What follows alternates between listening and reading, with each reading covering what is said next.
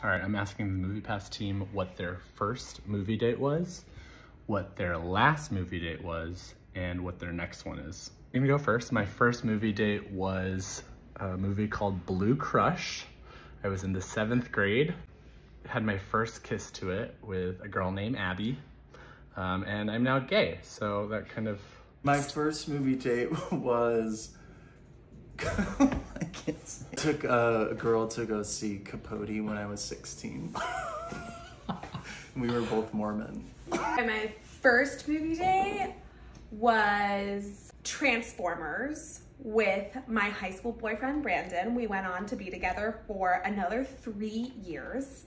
I owe it all to Transformers. Optimus Prime. Yeah, I could have cheated on my boyfriend with Optimus Prime, quite frankly, that boys.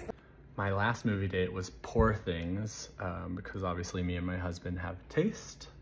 And yeah, it's nominated for an Oscar, so several. The last movie date I went on was a film that came out this year called She Came to Me. Anne Hathaway plays a woman who fantasizes about being a nun. And Marissa Tomei plays a tugboat driver. She Came to Me is really good.